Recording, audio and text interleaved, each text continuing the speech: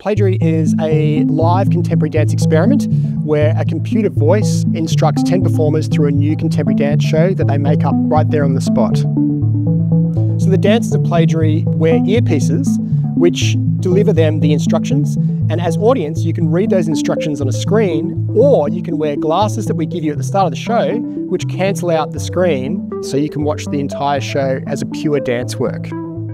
For a long time, I've been interested in the relationship of text and dance, how you can say something to a dancer and they'll convert that text into movement. And so Plagiary for me has been a long development in trying to understand how to describe dance to dancers and how that then generates material.